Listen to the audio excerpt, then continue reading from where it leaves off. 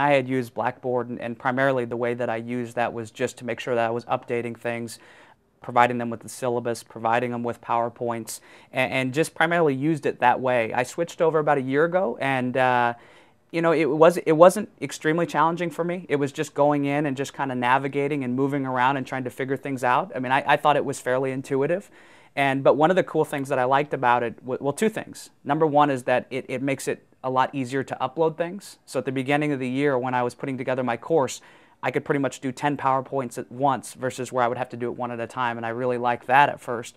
And then the second thing, which I thought was a neat feature, was the ability to feature websites on the homepage.